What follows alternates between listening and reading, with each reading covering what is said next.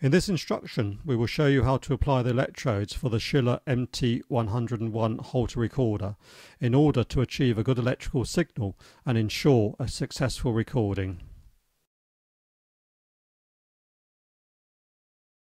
We recommend SCHILLER electrodes are always used to ensure the quality of the signals. Check the expiry date on the package and ensure that the storage conditions stated on the electrode packaging have been adhered to. Please note that the electrode gel greatly affects the transmission of signals from the skin to the electrode, and a dry electrode with inadequate conducting gel will not give good signals because it reduces the conduction of the ECG signal.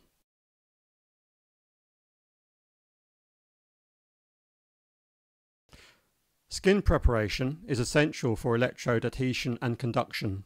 Good skin preparation is the secret of a successful recording. First, if there is any hair on the electrode skin areas, shave it to provide better electrode contact and help reduce painful removal of the electrodes.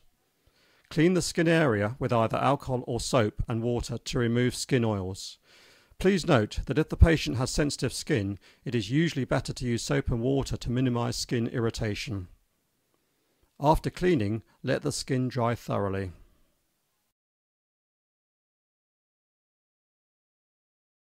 When applying the electrodes, observe the following. Remove the cover for each electrode and check that the gel is still moist. To prevent the gel being squeezed out during application, do not press in the middle of the electrode. Ensure the cable connector attachment on the electrode is facing downward. Do not place electrodes over irritated skin, cuts or abrasions.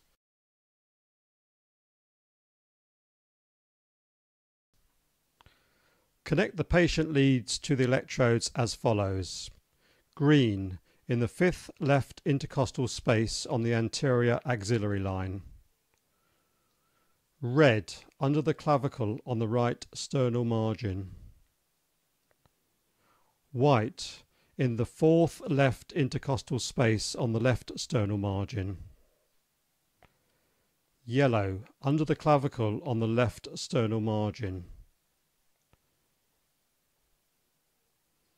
Orange in the 5th left intercostal space between the spine and the scapula.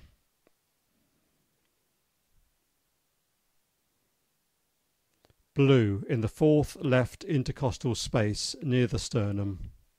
Ensure freshly charged batteries are inserted in the AR12 Plus Holter and switch the unit on. Check the ECG signal on the screen. Ensure that a good signal is displayed. Place the unit in the Holter pouch and attach the pouch to the patient.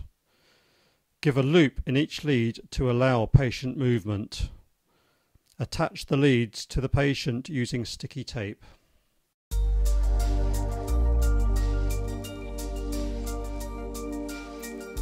For more detailed product information, please contact your local dealer or visit us at schiller.ch.